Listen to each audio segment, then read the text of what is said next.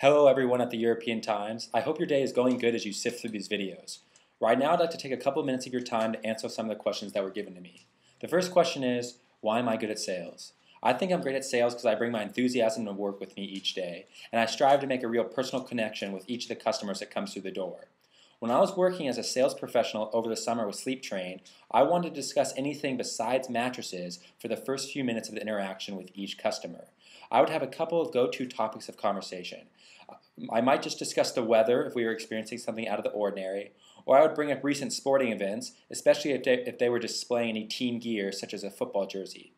The other thing I would ask them is how long they've lived in the area and where they're from. People usually like talking about themselves, so I wanted them to talk about themselves and something that made them feel very comfortable. I really just wanted to make them feel more at ease and comfortable with talking to me so we could develop that personal relationship. This was also that it would be more appropriate when I asked for the sale later on in our interaction. The second question that was asked of me is, why do I have a passion for sales? I have a passion for sales because of the challenges faced every day. There's usually new challenges faced every day, and also the excitement that comes along with closing a deal. Sometimes the most exciting deals to close, I found, were ones where I had to overcome some of the hurdles that were thrown in my way. Sometimes, for instance, a customer wouldn't know about our financing terms. So I'd explain to them our financing terms, and this would sometimes lead them to make a purchase decision.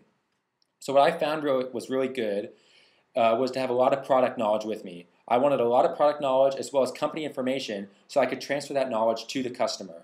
I feel like you can never have too much knowledge and you can never tell the customer too much stuff, as long as it's stuff that they want to hear once we've determined what they're looking for. Once I transfer that knowledge to the customer, I don't think there's any reason in their mind why they shouldn't make a purchase decision. It's also more appropriate for me to ask for the purchase once they have all the relevant knowledge.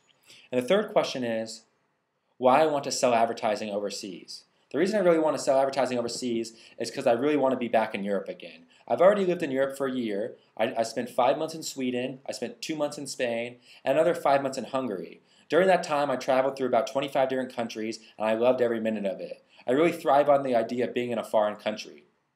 So I'm really passionate about sales. I'm also extremely passionate about living in Europe. So that's why I think I'd be an ideal candidate for your company, and I'm really excited about this opportunity. So I hope I've impressed you enough in this short video to be granted a follow-up Skype interview. I just want to thank you guys for your time.